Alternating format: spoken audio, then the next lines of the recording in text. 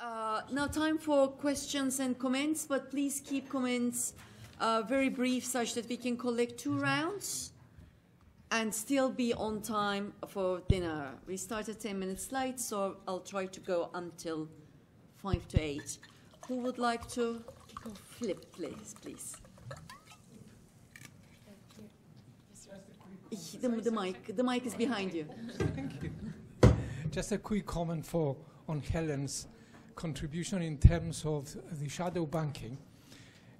Don't take me wrong, I only come across this week that there is a new, what is called leverage loans, which are provided by the banks to firms, and they provide 4 times more than their earnings. Now, you might say that's probably usual, but no, it's too much. And there is evidence that these loans are used to provide more assets, the so-called collateralized debt obligations. But most important, there are some central banks that they are extremely worried. Bank of England, IMF, the ex-president of the Federal Reserve System, Helene, said, you know, we have to control this development because it might create, again, the same type of problems that we had with the shadow banking during the crisis. I thought I'd just let, and if you need any numbers, I can give them to you later. Thanks. Brilliant. I have Andy in my list. Okay. Thanks very much, Andy Watt from the IMK. Thanks for all the great presentations. Thanks particularly, Laszlo, for enabling me and us to relive all our nightmares from the last 10 years. That was very considerate of you. If I can try and nonetheless try and give your talk a slightly positive twist. I mean, one of the policy proposals that's still in play is one that you're also associated with, the idea of an unemployment insurance or reinsurance scheme for Europe. As you know, Mr. Scholz is pushing this idea. We're not quite sure how successful it's going to be in getting, first of all, through the German cabinet. But I mean, what's your assessment of that view? If it comes in, is it going to be strong enough to at least put a few tiles on the roof, or do you think that's now really just a sort of public relations exercise? The version that's now coming out from the German government. Can we pass it back to the back to Miriam?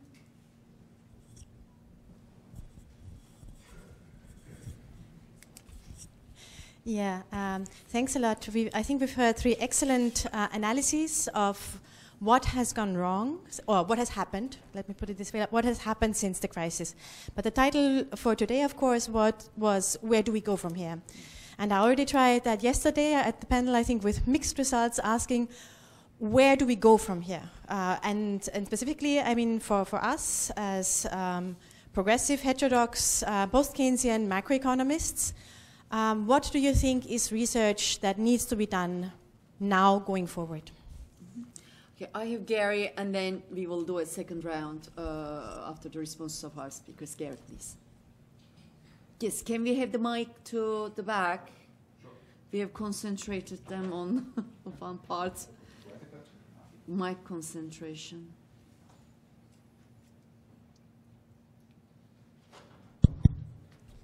Thanks. I want to get Tom into the game. Let me push you a little bit, Tom.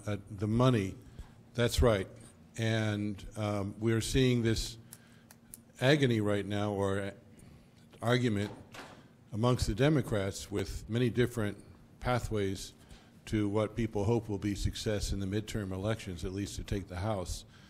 Do you think there's a possibility that the midterms will result in enough of a perception that by the Democrats that they need to change horses, change approaches, that they will move, if not in a, to Bernie Sanders, but at least to the idea of a candidate who won't be captured by big money? Do you think that we might be able to see that?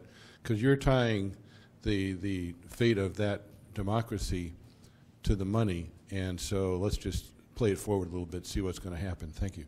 Okay, thank you. Let's have our speakers respond to these comments, questions, as well as to each other. Shall we go in the reverse order? Laszlo, is that okay for you to start first?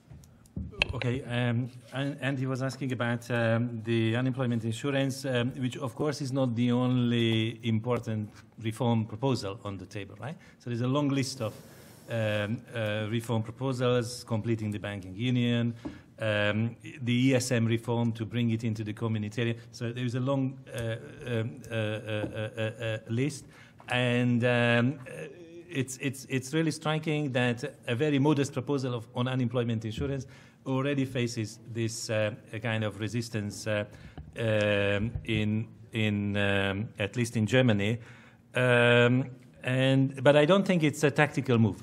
I think what many in the political leadership, at least in the SPD, probably realized that it's not only the malfunctioning of the monetary union that calls for new initiatives, but the European Union is under attack from the outside and also from the inside, which means that some new investment has to take place into creating economic, social, and political cohesion in the European Union. And that cannot just come from words. There has to be some material change. Of course, people have to develop their previous position on many issues, maybe start with something modest in order to then reach something more substantial at the end of the discussion. But at least this process has started. And I always thought that if the monetary union is to survive in Europe, such tools of solidarity will have to develop. To be honest, they should have been developed at the very start, right, in order to protect the innocent victims of such an extraordinary experiment, but better late than never. Where do we go from here? I think we have to be honest that in many ways we are stuck, and while there's been a lot of intellectual development and the wide epistemic community developing on EMU reform and many issues, the political process is either much slower or sometimes going to a different direction, sometimes taking a diversion. But there are many, many issues for discussion. In my view, if I can just extend it, the question is not simply how the EMU needs to be corrected or completed, is the whole business model in Europe which needs to be rethought. What I mentioned, the role of the public banks, is, in my view, something very interesting where research and practice can move ahead, but further issues like the potential in a wider social economy, for example, or boosting a kind of innovation-centered development model in Europe, also by using the European Union budget. A lot of beginnings are actually opened up to these directions. The question is whether these can be strengthened and boosted, or we ignore them. Okay, brilliant. Tom, can we continue with you? I don't know, can I get this thing even to work? Yeah. Does this thing work? Yes. Yeah, okay. Well, I wasn't asked a couple of those questions, but I actually want to comment on them. And I want to begin by observing the other side of the discussion of the 10th anniversary of Lehman. And that was the discussion that burst out. It came first, actually, a year ago in the Per Jacobson lecture by Tim Geithner. Then there's a Group of 30 report that popped out more or less contemporaneously with the 10th anniversary. And then there were Paulson, Bernanke, and Geithner all talking about this right at the time. They're essentially telling everybody who will listen, we need a much bigger bailout capacity for the world economy. Now, I've had a few discussions with various parts of central banks. And in one case, one, let's say, real close to Chicago, where there's a mercantile exchange of colossal, they finally sort of just said to me, well, what we really want is the bailout capacity in 15 currencies. Now, and that's what folks actually are thinking there. And so you have folks effectively telling you you need a much larger bailout capacity than you exist. To which many of us would say, like, what? But there it is. That's also, I think. Now, I actually think much of this is about the question of the swap lines, which becomes the problem for the average central bank is it can't make dollars, and most of the loans in the world are in dollars, as Helene observed. And so the way you get dollars in a pinch is with swap lines, and the sort of uncertainty that I think the Trump administration has introduced, and it is quite, what will happen? Will they do what they did 10 years ago and simply open up all the swap lines? My guess is, in fact, they probably would do that, but it's sort of like an unbreakable phonograph record. You believe it's unbreakable, but you don't throw it on the floor to find out. And it's sort of like, this is not an experiment one wants to run, but you need to pay attention to this because this discussion is very active in international financial circles. On the question of keeping the Eurozone open, I would like to observe that we don't need so much new research. In my opinion, the question's been clear. It was laid out very wonderfully in an article in the Cambridge Journal of Economics by Luigi Passanetti back before they did the actual monetary union happened, where he just says you can't do this with deficit rules like that. You need an integrated recycling mechanism on a large scale. And the truth is that nothing is going to work to keep the Eurozone alive except turning it into a real, I hesitate to use the word country. I understand that's loaded. But it's going to have to function like the United States, not like it does now. And what gets pathetic about this discussion is you sit there and adults tell you, if you could, let's just do the deposit insurance or the unemployment union. What they're actually doing is cutting down their demands to the size of what they think is politically palatable. None of that stuff will work. It's the same type of thing. I watched Hillary Clinton do this in 2016. She would not sort of directly pick up much on the fact that lots of people were working at low wages, had no prospect of ever getting into the middle class, the ongoing decline of jobs, and what I'm tempted to call it, since this is a German audience, the Hartzification of a large chunk of the economy. Instead, they'd give you 3- and 4-point plans, talk about how we want to help families and all that junk. Now, you got to really face the issue squarely. If you don't, you're gone. I do think that people are there's a strong delusory streak in the European Union thinking about this. And the real enemies of the European Union are many of the folks who claim to be defending it and all their deficit rules and not willing to sort of face the fact about how real economies actually can work over the long period. Now, finally, to just pick up on your question about the Democrats, here's what's going to happen, in my opinion, and I claim to be able to read this like a book. You could see, we all know, thanks to, I'm not telling you this was wonderful, but it is true, that the Democratic National Committee was working hard against Bernie Sanders. We all know this now. And the truth is, they haven't really changed their attitude towards Sanders one bit. But they all looked at those elections, particularly the one in Queens, where the lady actually defeated a self-professed and true, nothing fraudulent about her, ran as a socialist and defeated a congressman sitting there for years and years, a potential next Speaker of the House sometime, maybe. What I read the Democratic leadership is doing right now is they think they can swallow that movement. They thought the exclusion of it, the way they tried to push Sanders out, doesn't work. They're afraid of a turnout situation in that they need what they think of as the enthusiasm. Most of the Democratic electorate is not. Women have become highly energized, and you all know why. And, if you're a Latino or Latina, you're energized, and you know why. There's nothing like the President of the United States heaping scorn on you to sort of get you to maybe turn out. But in general, trying to turn people out is not such a wonderfully certain thing. And they want to tap that energy that, in effect, what is happening as a socialist base is developing in the United States, mostly out of people who didn't live through the Cold War. And also, they're people with good educations facing the dual economy, the fact that there's no reasonable way into the middle class for them. That's happening in New York on a colossal scale and elsewhere.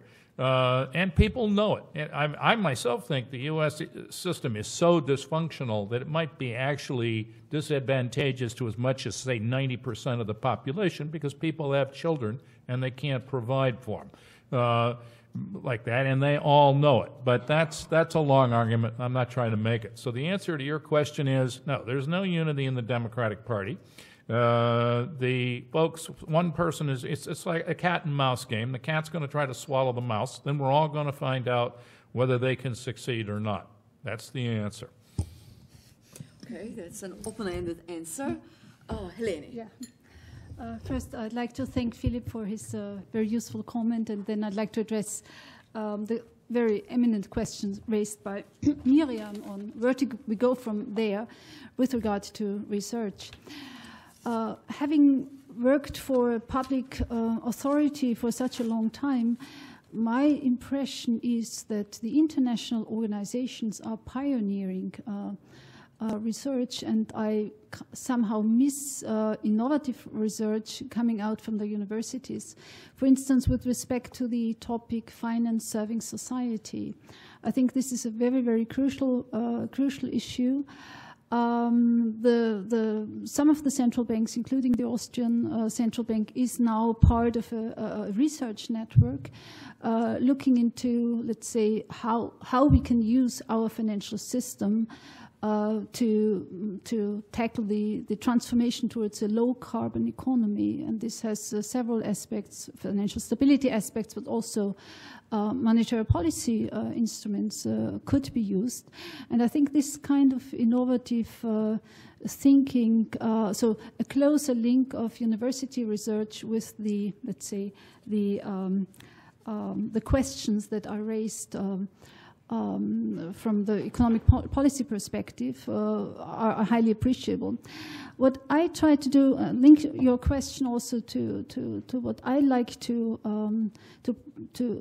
let's say address in my presentation, is that also with regard to capital account, let's say convertibility, I think there is a lot of necessary research that has to be done because, and here I'm very much influenced by the workings of John Maynard Keynes, who said it's so important to have control over economic policy, monetary policy, and in particular of the financial system.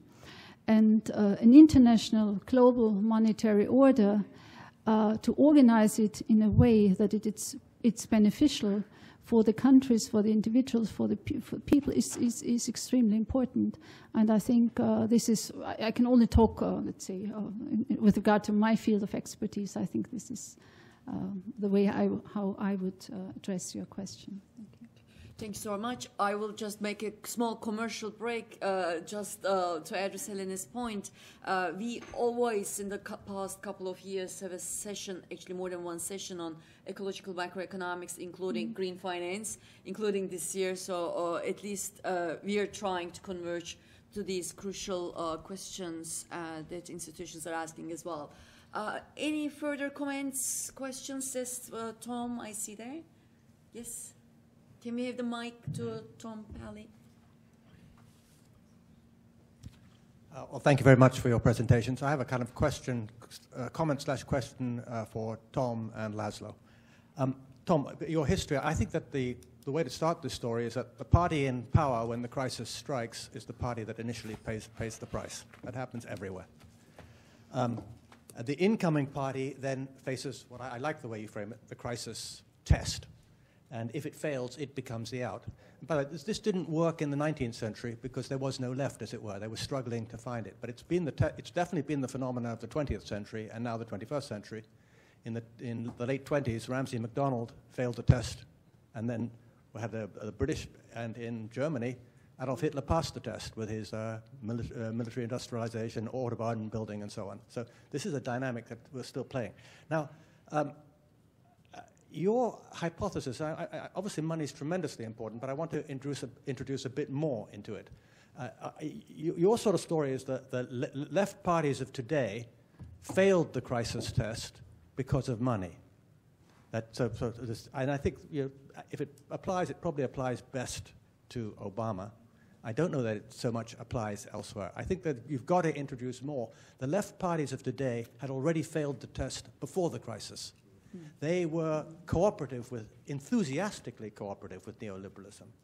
And so there's something more. And money was in play already, but there's just this phenomena of ideological capture, that this really is real, and that's where we fit in, and that's where I think last night's session with Bachmann fits in.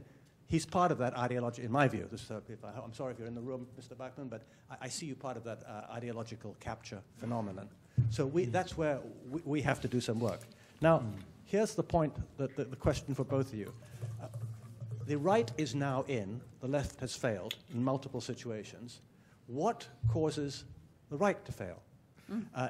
I think that you want to say that it's just the presentation of a Bernie Sanders an alternative. Well, that's probably a sine qua non, but I don't think it's enough. And here's my fear now. I think we now have neo-fascists.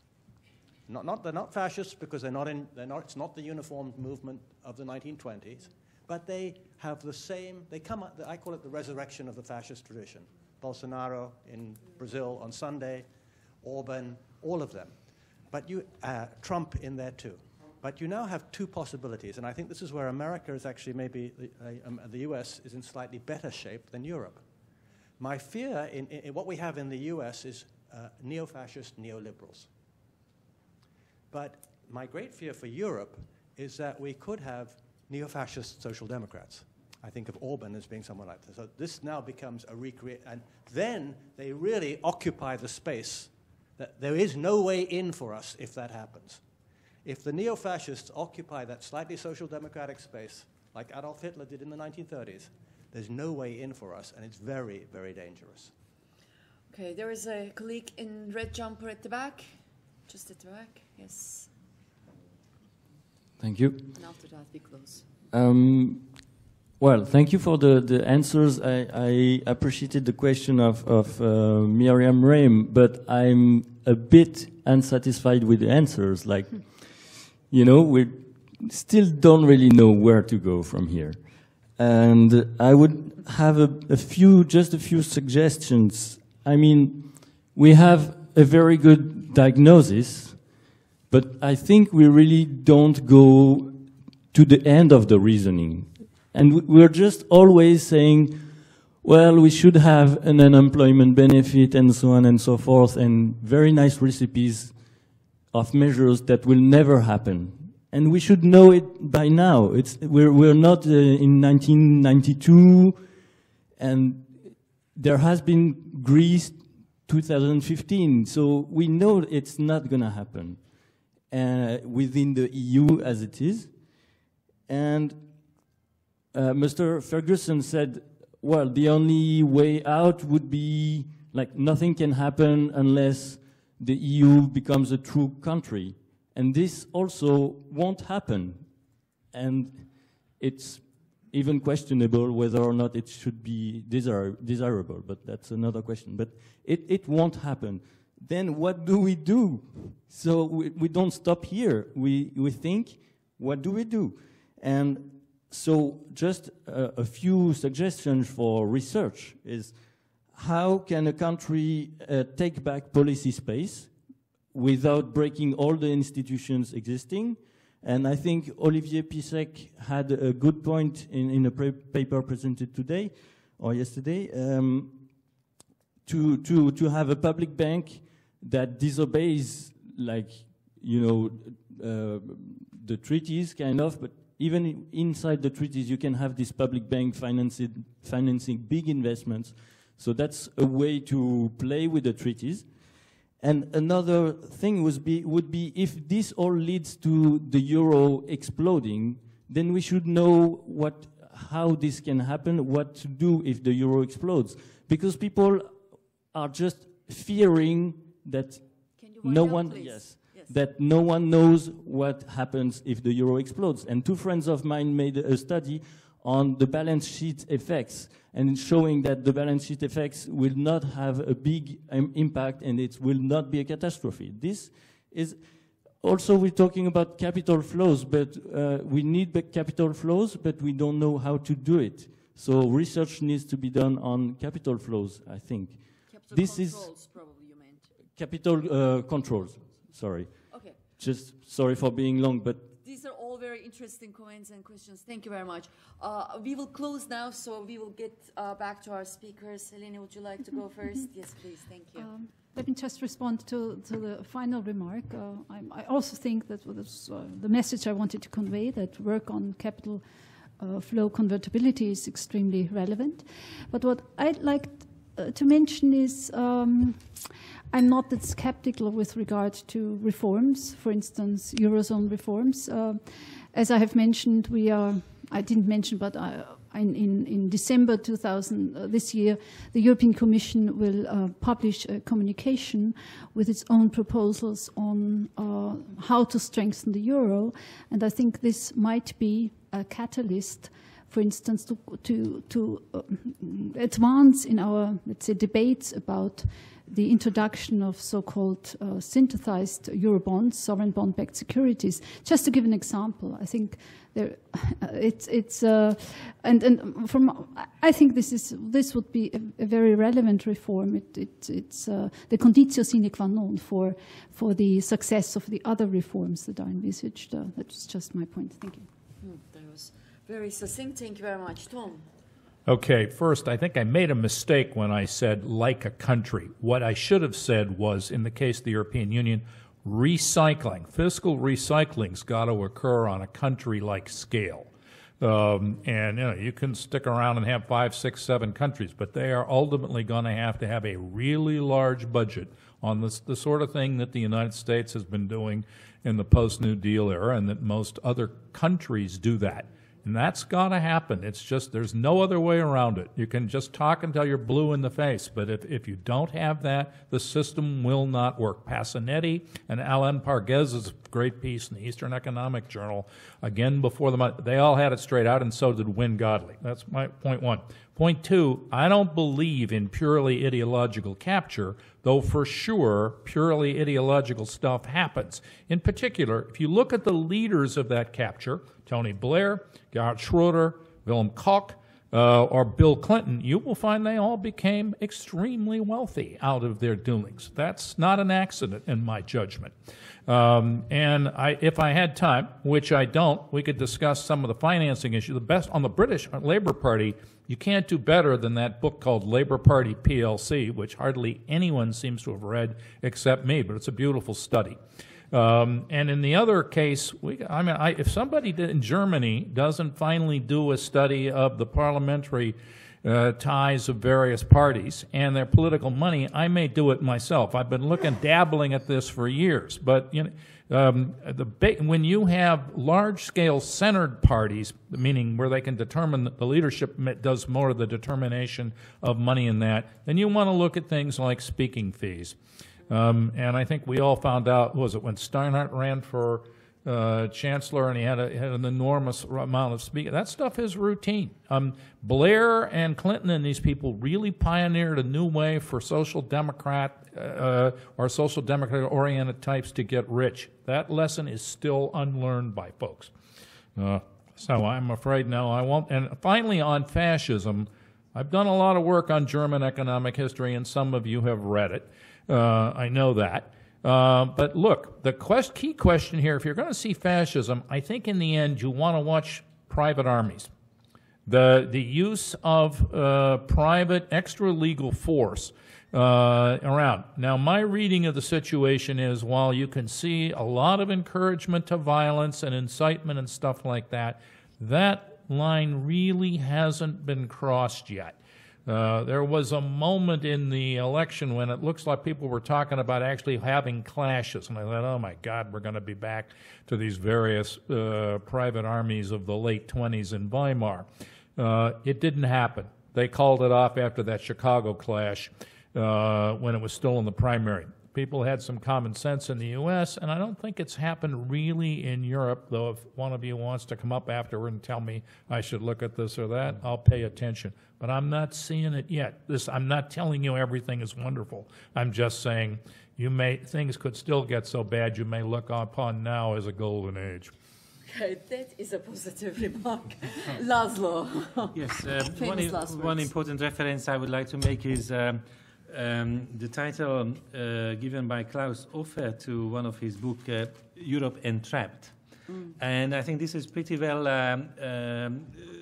providing an image and an explanation of where we are in this halfway house, where there is very little political capital to move forward, but moving backwards would be an even greater political failure, which all the different, in general, pro-European tendencies cannot afford. It doesn't give you any kind of illusion that things can improve quickly. That's why the image of the trap. Nevertheless, I think the experience shows that in many rounds of this story, which I also summarized here, things occasionally happened when there was a big enough crisis and when there was at least a second best suggestion on offer. Let me give you an example. I didn't put it in the top 10 because the top 10 is a very short list. But in 2011, October, the Commission published a so-called roadmap, how to tackle the crisis. You probably remember the famous roadmap. And there was an interesting supplement to that, a green paper to discuss so-called stability bonds, because it was an idea of various types of the euro bond, but in order to sell it in Berlin, you have to say stability bonds. Of course, it bounced back from Berlin even so, but why was the Commission proposing this? Because there was a discussion before. And of course, people who knew the political landscape were considering what has the better chance to fly, a proposal on Eurobond, mutualization of the debt, or encouraging the European Central Bank to do more. And someone who knew Germany very well suggested that, look, the central bank should not be touched because it's sacred for the Germans. They will never accept that the European Central Bank is doing more. Now, 2 weeks later, the opposite was happening. The proposal on stability bond, which would have been a very transparent solution otherwise, was shelved for a very long time. And then the European Central Bank had to come forward. Of course, it wouldn't have done what it could without the political authorization and eventually also the legal protection of its actions from all different sides, including even Karlsruhe.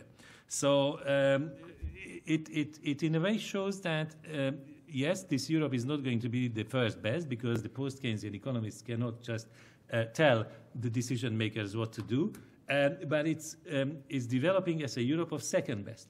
There is always a second best or a third best solution, which somehow is sufficient for muddling through, but still better than allowing the whole construction to collapse.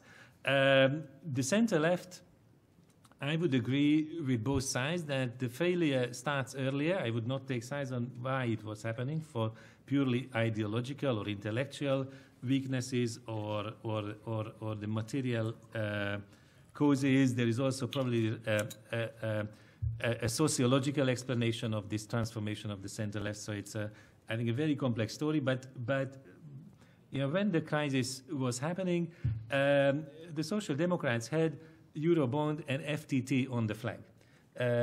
Don't forget. So there were some very concrete proposals or even demands at this stage. And it would be also very interesting to investigate why these EU-level proposals, which were advocated for some time by people like Poul Nyrup Rasmussen, that time the president of the European Socialists, allowed to disappear in the great, very pragmatic process of muddling through.